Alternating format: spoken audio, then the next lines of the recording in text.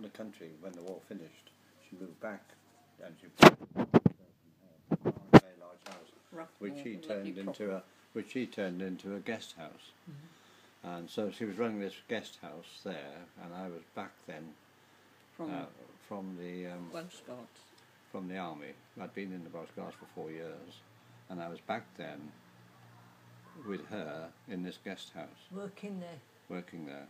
But if I pick up where I left off with my piece, you'll find where they join up. Anne's jumped, quite a bit there for me. So that then Anne came to the next door, as I said, and I was working there. If I carry on, well, then I wasn't working at all then. I was because you were in the garage helping your Bobby or somebody in the garage. Yeah. What happened was that if I'll pick up from it on my end if you like. All right, then I'll drop back in.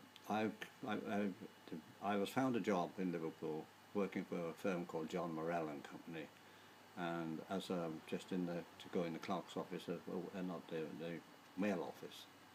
It was quite a biggish company. They had offices in Victoria Street in Liverpool, and they'd also started a dog food business, tin dog food called Red Heart Dog Food, which was made over in the east of England.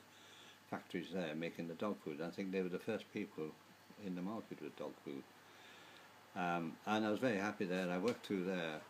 And of course the war was still on.